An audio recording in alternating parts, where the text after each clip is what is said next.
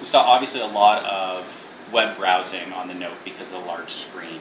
But if you've ever, I'm assuming that at some point you've probably browsed desktop sites on a mobile device, and when you start to get things like drop-down menus and those kinds of things, it becomes a bit of a challenging experience.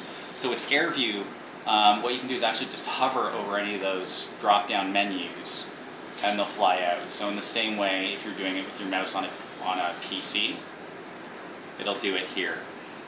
So basically, this is Porsche, but like if you went to Amazon, for example, it's really challenging to sign in on a mobile device because you can't actually get to the sign-in page with just your finger without being able to use the drop-down. So now you can here. And this is just me hovering over those drop-downs and blowing them out. So very much the same thing you'd be doing with your mouse.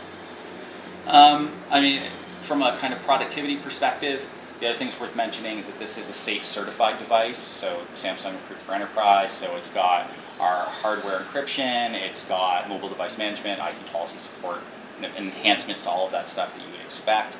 We are the leader in this on Android, so lots of very cool stuff happening there.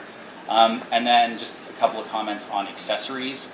We've got kind of all of the cases that you would expect. I mean, we've got the hard shells with bumpers. We've got the flip cases. The flip case was actually something that we introduced with the original Note to give it a feel much like a traditional notebook.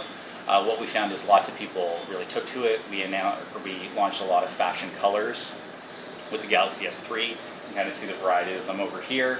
But then we'll also be doing the same with the